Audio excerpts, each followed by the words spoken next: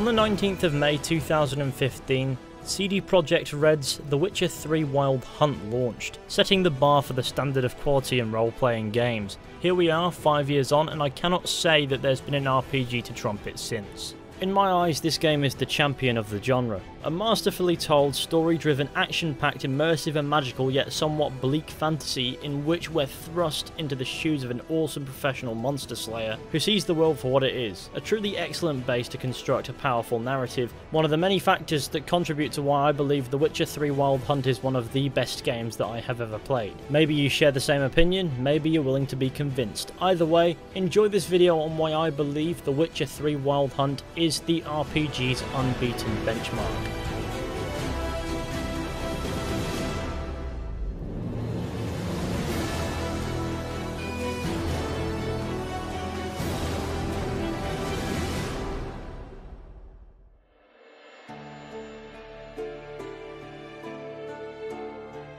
Okay, this video is likely to be a tin of worms. This is no small game, and so I'd expect this content to be no small task. This game is worth every second you see on the timer, so I'd 100% recommend sitting it out. Maybe I'm saying that because I mean it, or maybe it's because I want ad revenue. Who cares? I digress. There's no such thing as a perfect game, and so by extension there's likely to be no such thing as a perfect RPG. Just like with all other video games and media beyond, The Witcher 3 is art. Perfect is not a word you should associate with art, as there's always room to improve, and so I will not sit here and pretend the game's perfect because perfect is a myth. And if you're going to drop to the comments and cry about how The Witcher 3 is overrated, just stop. In the simplest way, for a game to be overrated, it needs to have a reputation beyond its merits. Say what you will about the game, but there's no denying the game's merits have warranted a hard-earned great reputation. The main bulk of this video will be addressing those merits, so please hold on to your hats. Before we get started though, for the uninitiated, I do feel like we need to address what an RPG is. I don't mean to insult your intelligence, so I'll keep it as brief as I possibly can. An RPG is a role-playing game. Thanks to the countless hybrid subgenres going absolutely nuts, it's relatively difficult to define what is or isn't an RPG, but it's typically defined by the ability to improve your character through perks and leveling up,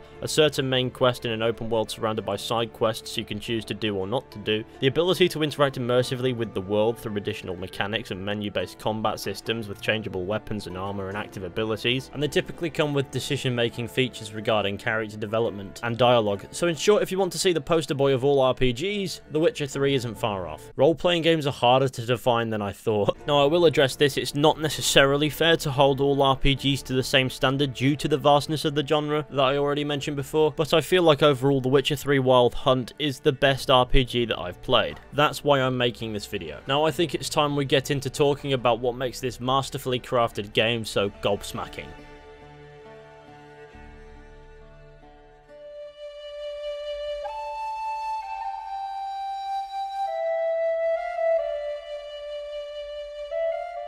Under most circumstances, talking about the world would be an awkward starting point. However, in the case of The Witcher 3, I feel like it's the perfect place to begin. If you were to ask me what I think is the most important thing in nailing an immersive experience, it's 100% the world that you find yourself in. If you don't succeed in nailing that, then you're failing in the role-playing part of the role-playing game. Which is a shame, because a lot of games that I have played have dull open-world areas with nothing to see or do really outside of box-ticking exercises and fetch quests. And sometimes every region in these games looks and feels the same as well. The Witcher 3 does not lack on the open world front. Immersion is at the forefront with this game. Every area feels somewhat different. You know when you're in the bloodstained no man's land that comprises Velen, the atmospheric city of Novigrad, or the Isles of Skellige, or even the glorious valley of Kaer Morhen. What's more is the unique atmosphere is defined by the NPCs having different accents in different areas, different beliefs and ways of life. The regions also have different weather, different lighting, as well as their own soundtracks. All these factors contributing to making a different general atmosphere overall. I feel like if you want me to elaborate further, I think I'd be better off just showing you examples of how the different regions feel different. So that's exactly what we're going to do.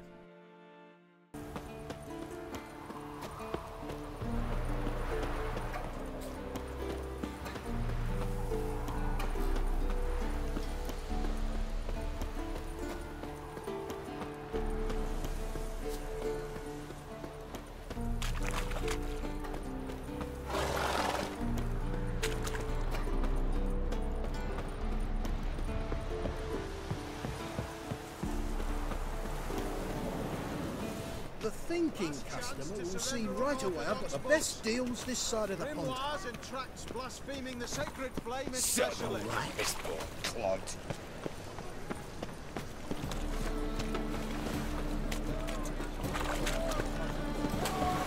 You know how to disembowel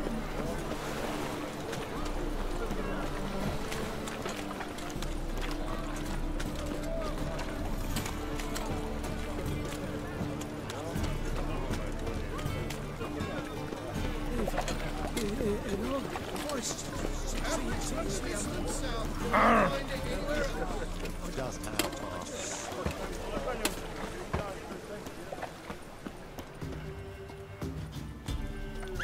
Refuse to a man, looters, horses all.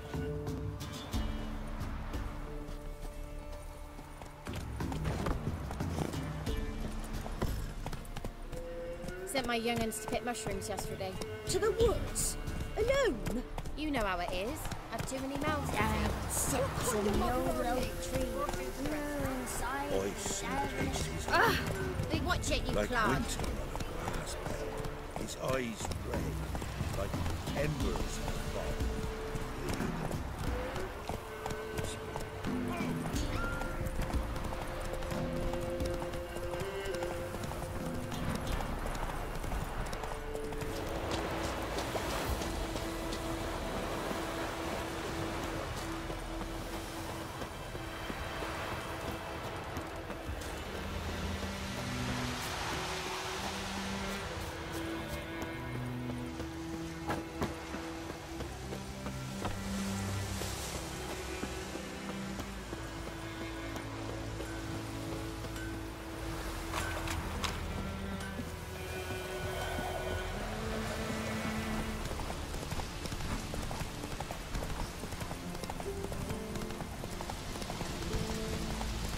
Whoa there, Roach.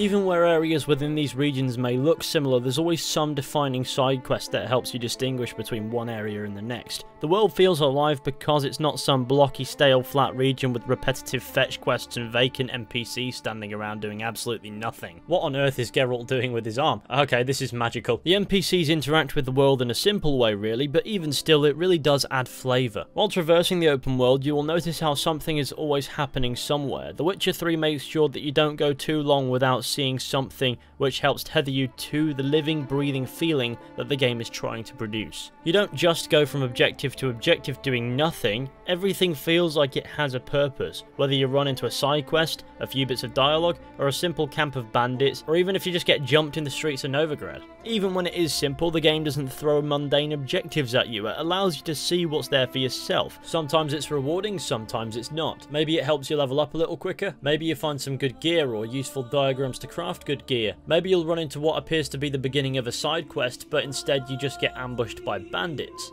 What happened to your father? He was cutting wood and a bear attacked him. Show me where it happened. Over here, past the trees.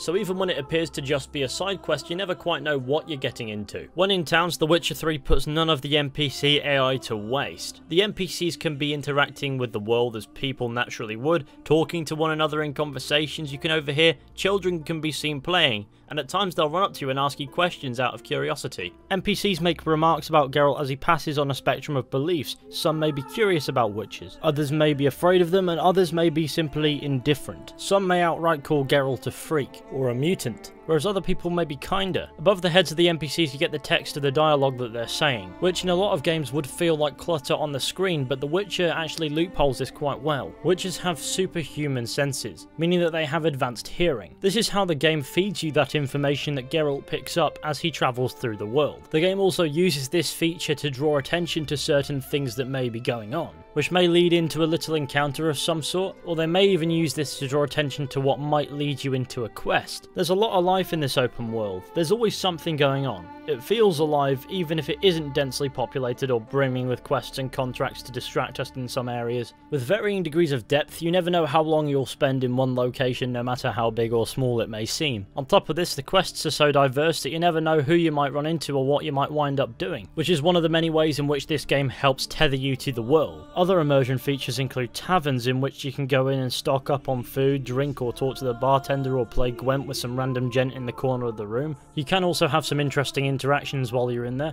Not a place I'd ever expect to find a scholar. Take it you're fleeing the war?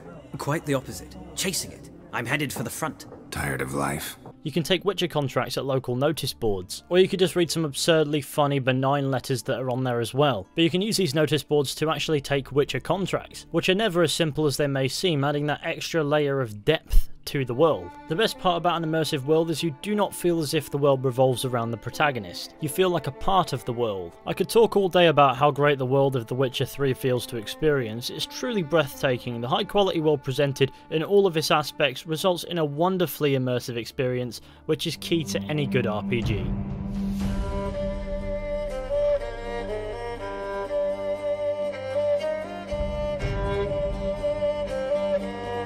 5 years on and the visuals of The Witcher 3 still holds up. Sure, the game isn't anywhere near being the newest of titles anymore, and the graphics aren't the most glorious on the market now, but the game still looks incredible, from stunning scenery to epic shots with incredible lighting. The graphics, though not important and not necessarily the best that you'll ever see getting about for modern standards, are still done to a quality that is vibrant and helps express the game. I will say sometimes the faces can look a little daft. I can't stop dreaming about the landmines. Now this isn't a common thing, and even if it was, the graphics aren't particularly important, so we're going to swiftly move on.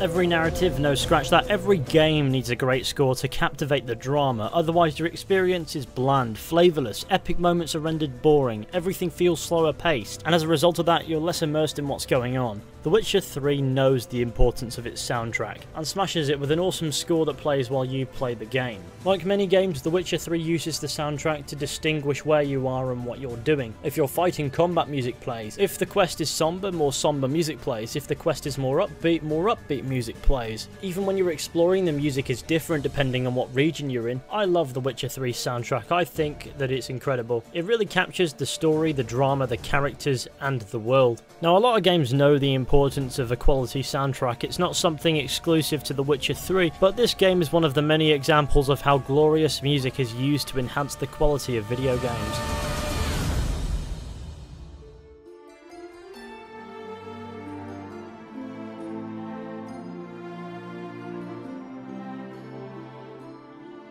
The main story of The Witcher 3 Wild Hunt is exceptional. In order to understand it fully, The Witcher 3 is the third part of the story of the games, with the rest being in The Witcher 1 and 2. These games take place after the books written by the Polish author Andrzej Sapkowski, or however you pronounce that name. We play as a Witcher named Geralt of Rivia and spend the best chunk of the game looking for Geralt's ward, Ciri, who is on the run from the menacing Wild Hunt, a group of sinister dressed elves that come from another world, to put it simply, who are after Ciri because she possesses the Elder Blood. But I shan't get too deep into it. We follow Geralt as he tracks down Ciri, going from Velen to the city of Novigrad and then to the Isles of Skellige and so on. As Geralt tries to figure out where she is, you feel his commitment to his mission, often finding ourselves engaging in wild goose chases as we go in order to obtain information, such as the Bloody Baron storyline, or the search for Dandelion in Novigrad. Though these stories have their own self-contained plots as well, what makes them so great is that everything feels relevant, so even though you may be going from A to B to C to D to E and so on, it feels like you're making progress. And the quality of the self-contained story that runs parallel with the main story in these wild goose chase arcs is equally as high, which makes you care enough to see them through even after they lose relevance for the main story. And so I can say with confidence that The Witcher 3 has some of the best wild goose chases that I think I've ever played.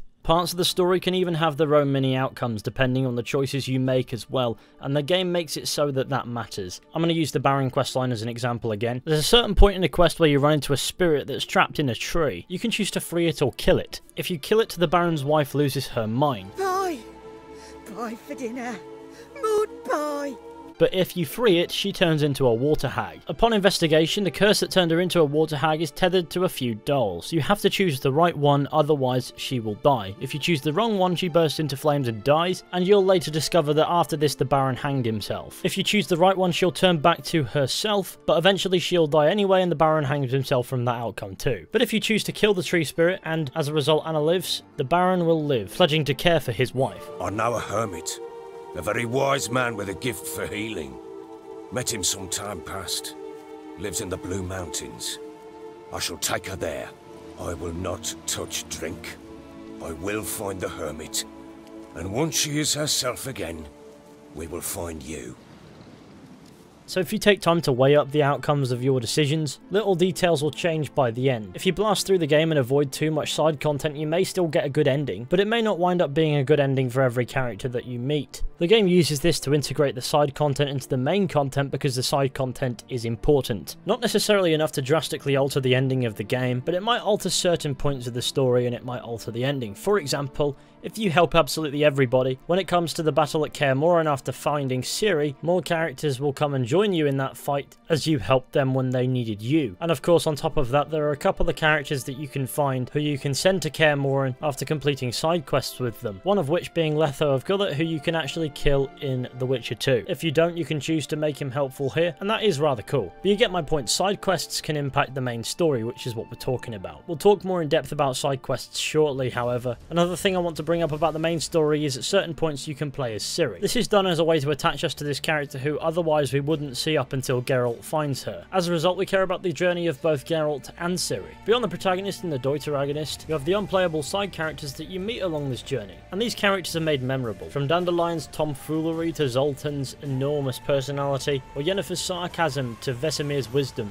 or Lambert's callousness to Eskel's face, I guess. The characters in the story and beyond are memorable because they're unique, fun and engaging. They involve us in this world and really consolidate this feeling that Geralt is only a part of this atmosphere. He's only a detail on the big picture, and that is key for RPGs to get right in order to feel immersive. I'm going to be honest, when I finished this game I genuinely felt empty because the character's an excellent story made for an insanely great adventure, and I was sad that it was over. Not many games make me genuinely feel like this, but The Witcher 3 does. Speaking of the ending, there are several outcomes to the story depending on decisions you make subconsciously as you go through dialogue options and the like. Especially towards the end, your dialogue decisions matter. You don't get variations of the same ending with the illusion of choices making an impact. You get your choices that make an impact, and as a result of those choices, you may get a different ending entirely. And all of those endings are delivered to a high quality. All are satisfying depending on the decisions that you made, and are rewarding or not accordingly. Sure, the main story takes time, at times requiring you to go and do other things to progress a little due to the leveling curve, but thanks to the compliment that is the open world of this game that you're met by, this feels more natural. I'll talk more about how The Witcher 3 nails the numerical leveling system later, but for me it never gets to a point where I realise I've come to a quest that's too high a level for me, due to being sidetracked so easily by side content which can distract you for hours on end, and before you realise it you're well enough leveled to continue. As I mentioned, the main story is long. The game is aware of its length and the general tension of the main story, and thus breaks it down with tonally consistent, well-timed humour that I never fail to chuckle at. Okay, this is a rather serious looking chap, he must be really into his art. Okay, the artist has agreed to help us with a very oh my god, what the fuck is that? These little jokes are subtle and don't self-destruct the gravitas in the process of being told. Altogether, the main story for The Witcher 3 is outstanding. Great characters, great atmosphere, great soundtrack, the objectives never feel like filler, and ultimately when it comes to talking about the narrative for The Witcher 3, the only thing that I can really say is, what more could you possibly want?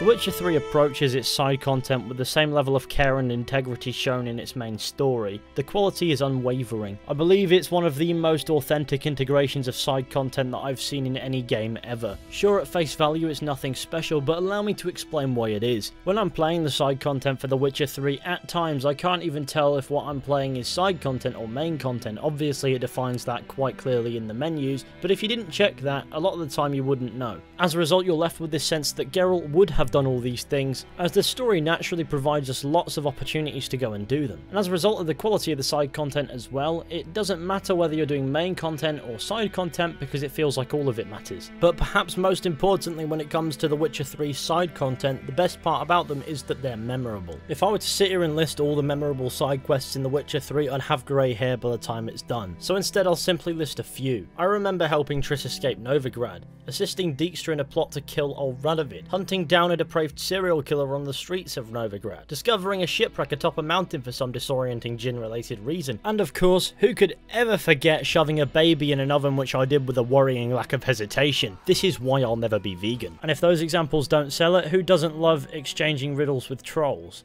I'm light as a feather, but even a troll can't hold me for long.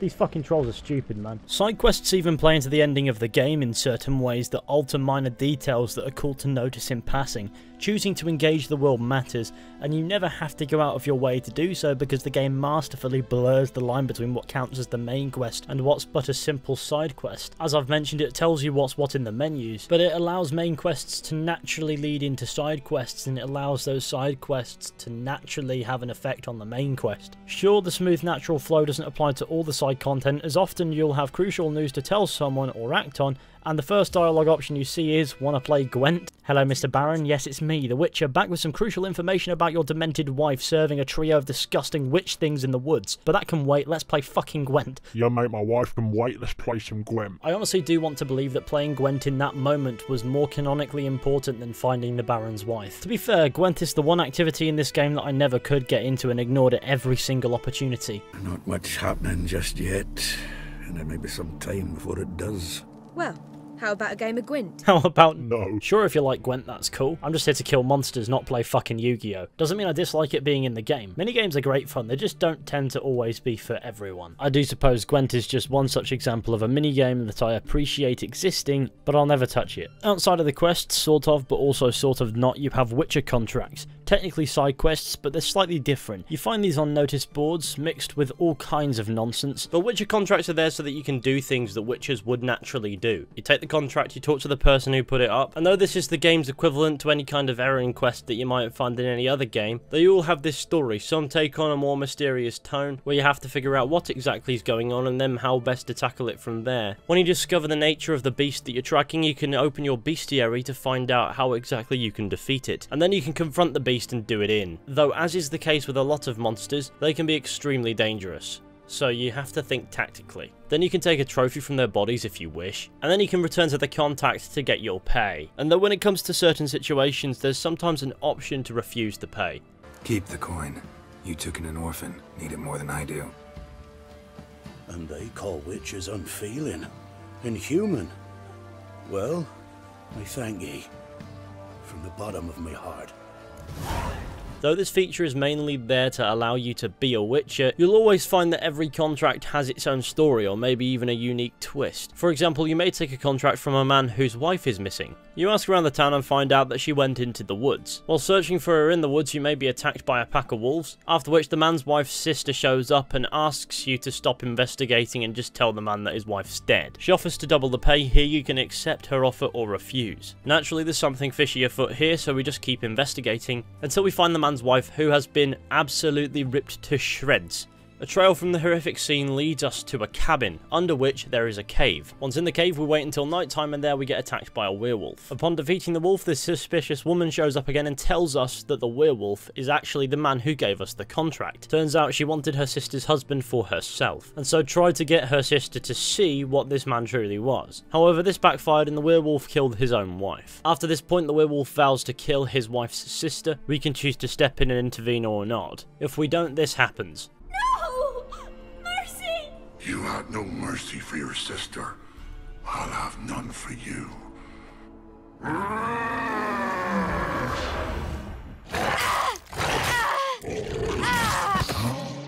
Upon leaving, the werewolf will follow you out, asking you to kill him, and so that's what Geralt does. On the body we find a key to a stash, and that's how we collect our reward. What I really like about Witcher contracts is it shows that even the simplest form of quests is required to have some form of depth. In one Witcher contract you could be battling a monster, in another you could be lifting a curse. Sometimes the Witcher contracts raise the moral question, who's the real monster here? And not every contract winds up ending in violence. Another cool feature about Witcher contracts is you can negotiate pay. If the base rate isn't enough, you can always push for a little more, but you've got to be careful because if you ask for too much, it slowly raises the annoyance level of the contract giver. You've got to barter for an acceptable price. If you annoy them too much, you simply will have to just accept the base rate. After all, they won't turn you away because in the end of the day, there's still a monster that needs dealing with. These contracts tend to rely on the Witcher Senses gameplay feature quite heavily. Beyond Witcher contracts, you have races and fistfights. I didn't really get too much into the races, however the fistfights are always fun. I do love punching people. And if all that doesn't take your fancy, there's always looking for better gear, which you can find through Witcher gear, which you need to find diagrams for and then you need to craft most of the time. I think in my entire 200 plus hours of playing this game, and believe me I'm well aware that that's amateur hours, I only ever found a lootable piece of Witcher gear in a chest pre-made once.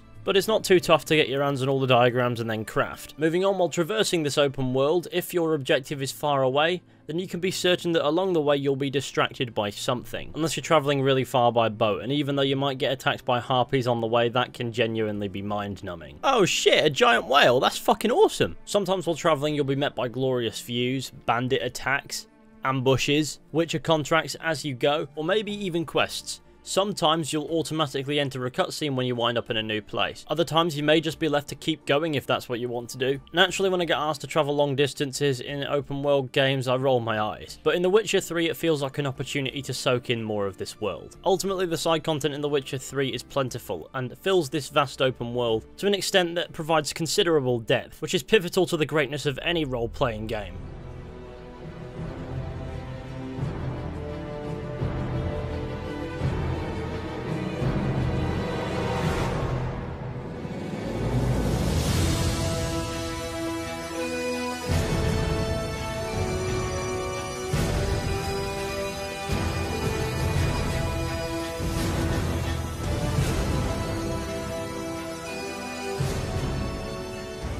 No matter how good the story's concept is, how much side content there is, or to what degree of quality you aim for, the glue that makes every last piece of this work is the protagonist. The vessel in which you use to experience this game, this world. In The Witcher 3 we have Geralt of Rivia, a character who tries to give the illusion of being a simple, lowly Witcher, when in reality he's a much more complex character. Witchers are said to have no emotion, but Geralt time and time again proves this in-game stereotype wrong.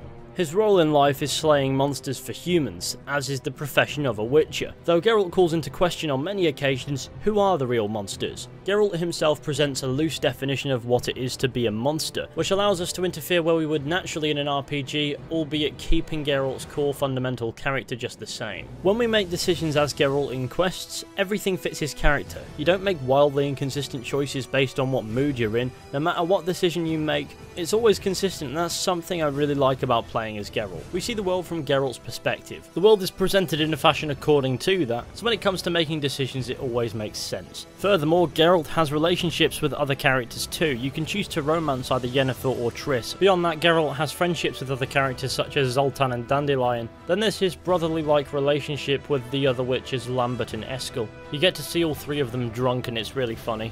Hello, young'uns. Got your own little carnival going, eh? Alcohol, my good men, is a Witcher's worst enemy. Where did you dig up that bonnet? Vesemir's trunk. The height of fashion in 1112. Old man probably put it on when he went courting. Or in the jargon of the time, wooing the damsels. Men, a Witcher's life is not all cards and liquor. It is toil. It is labor. No gurgling babes to wean for us. Lambert, bud, gotta tell you something. Yeah? Sometimes you're a real jackass, but I love you, brother. And sometimes you're a real blowhard. But damn it, I'd go to hell and back for you. Come here, you oaf. Damn. Broke. Escort, chop chop. Escort! Escort! Hey, look.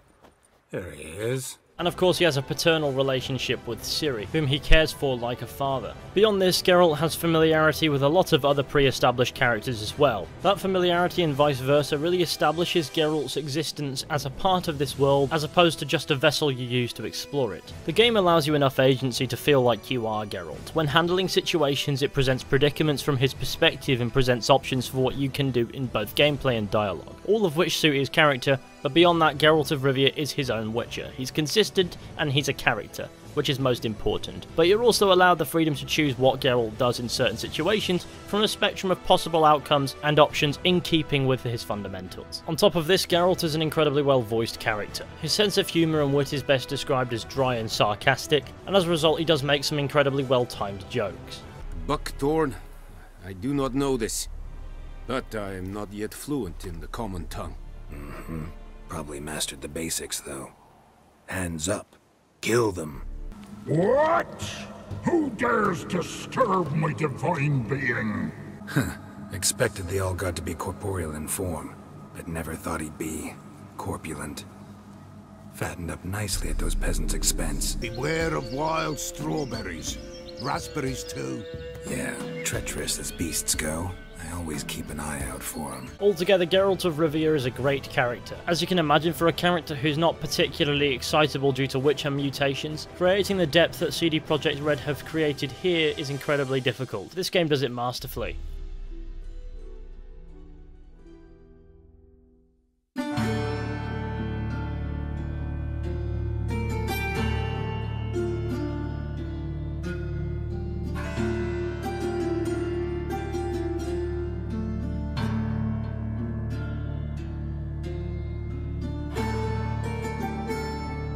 Without fun gameplay, a video game may as well be a movie or a TV show. The Witcher 3's gameplay is smooth, free and fluid. I wouldn't go as far as to say I can't fault it because Geralt dies from ridiculously low falls and Roach is always finding another awkward place to show up.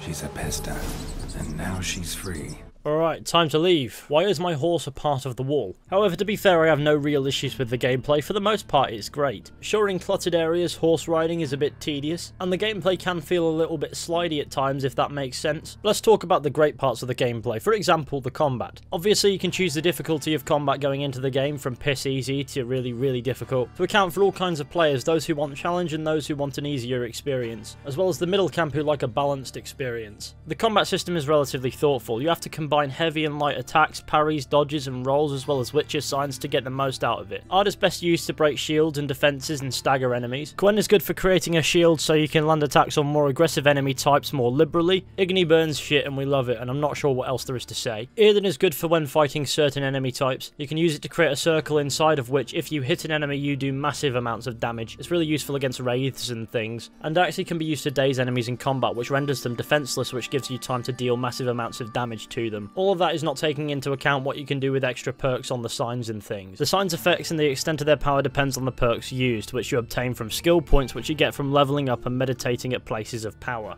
The same goes for other combat abilities, my favourite of which being Flurry, which just causes a madness when you get it right. Beyond signs, you have potions and food that you can consume in combat if you need to regenerate health, or as it's known in this game, Vitality. Oh yes, I feel proper sophisticated saying that word. Obviously, if you're a more patient player, you're likely to gather all the ingredients required to brew Witcher potions. But say you don't have the patience to gather all these Witcher potions, or you just run out, all is not lost, for you have the backup of 53 potatoes. Who needs fucking swallow when you've got a pocket full of taters? As ridiculous as it may seem, you can use consumables to replenish vitality or reduce the overall damage that you receive, among all other kinds of benefits at any point, if you ever feel that you need to, and more often than not, it proves to be a lifesaver. Obviously, you have two swords, a silver sword for monsters and a steel sword for mundane enemies such as humans, wolves, or bears, which look nothing like bears. What the fuck? If you use a steel sword against a monster, it's ineffective and you'll auto-equip the silver sword, and vice versa. You automatically draw the relevant weapon most of the time,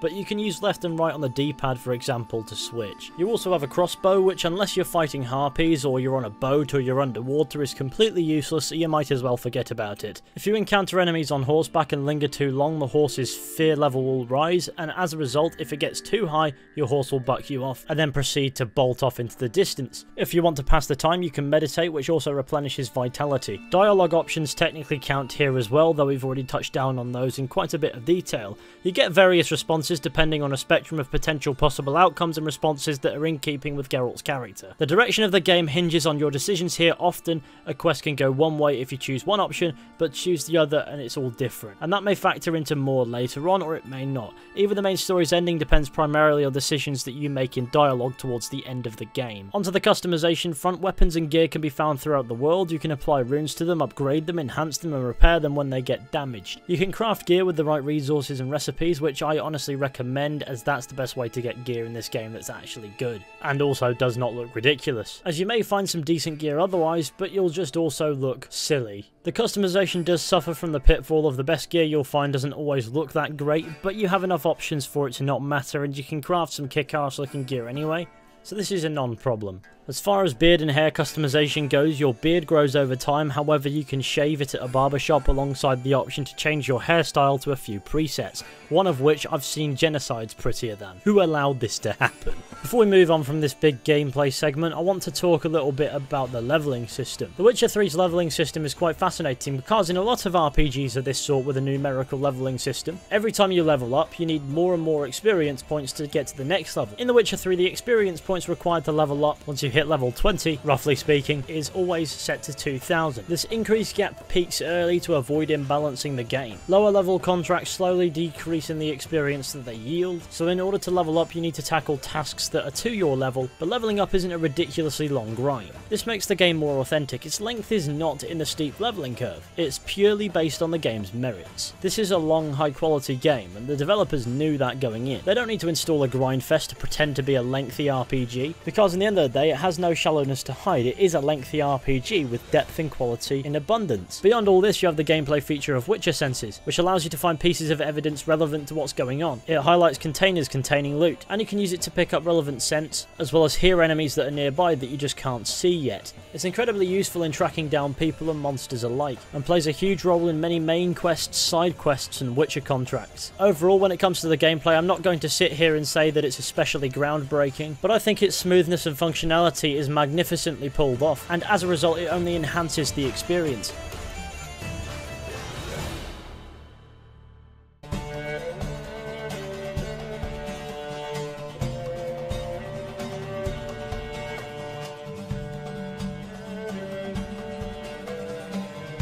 The Witcher 3 Wild Hunt originally released 5 years ago, and for me the game still goes strong. The Witcher 3 has never grown stale on me. The same I cannot say for a lot of other games in the genre. Many games have tried to replicate what The Witcher 3 has done. Some of the games have managed to a degree, rarely you'll find one that's really good, and of course you have your odd really bad game as well. But I love none quite like how I love The Witcher 3. I believe this game truly captures what it means to be an RPG. It has a great narrative, an excellent world, an excellent cast of lovable characters, and hateable where applicable.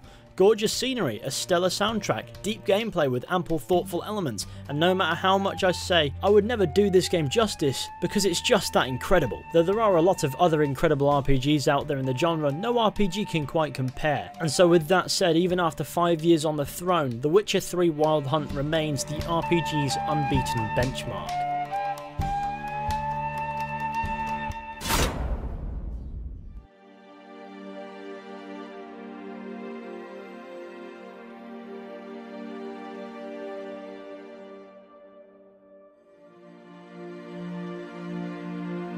Hey everyone, thank you for watching that video. I hope you enjoyed as much as I enjoyed making it.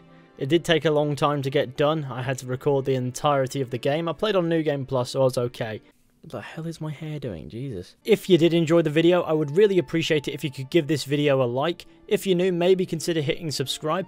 And if you want to support this content, maybe head over to the Patreon and get all the extra content over there. Whether or not you think it's worth it is completely up to you. For as little as $1 a month though, you can get some extra stuff, including early access to videos like this. Don't feel forced to do anything like that, and if you don't want to do that, or if you can't do that and you still want to show support for this video, please share it with all your pals. And if you don't have any friends, then same. Of course, at some point I do plan to do videos based on the DLCs for The Witcher 3 Wild Hunt, but that's not today. But until my next video, thank you all for watching, and I will see you all very soon. Goodbye.